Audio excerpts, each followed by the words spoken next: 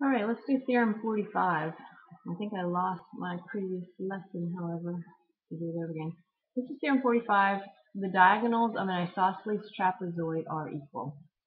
So we just talked about what an isosceles trapezoid is. It's a trapezoid, which means that the sides, the bases are parallel. Exactly one set of bases are parallel. And we know if it's an isosceles trapezoid, then we know that the sides are equal, and we just learned that the base angles are also equal. So what we want to do on this one is show that, and I'm just going to talk through this proof. We're going to show that the diagonals, so I'm going to draw in the diagonals. Here's a diagonal, and here's a diagonal. We want to prove that the two diagonals are equal. So if we take, what we're going to do is we're going to prove that this red triangle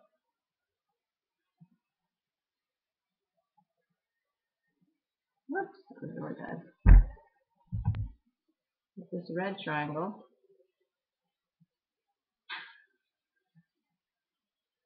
is congruent to, let's just put some colors, to the green triangle. Let's just put this green triangle.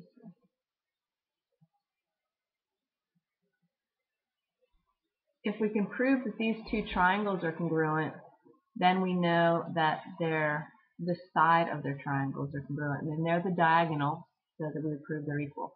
This is a fairly easy proof. You can see we have a triangle right here. We can say that the sides are equal, so we already have this side is equal to this side. So this one in the green triangle is equal to this one, the red one. They share this common side right here. This side is in the red triangle, and this side is in the green triangle. So those are equal. And we also have this angle in each of them, because we know that isosceles trapezoids, that their base angles are equal. So if you flip this green one over on top of the red, these two angles line up.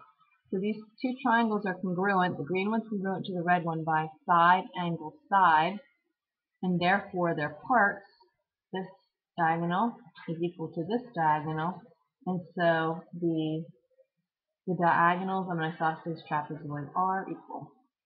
I'm going to do one problem from your homework. I'll do that in a different video if you would like to watch it. It's number 34 in this lesson. So that's it for the lesson. You can watch the proof if you want to see how to do a proof with this lesson.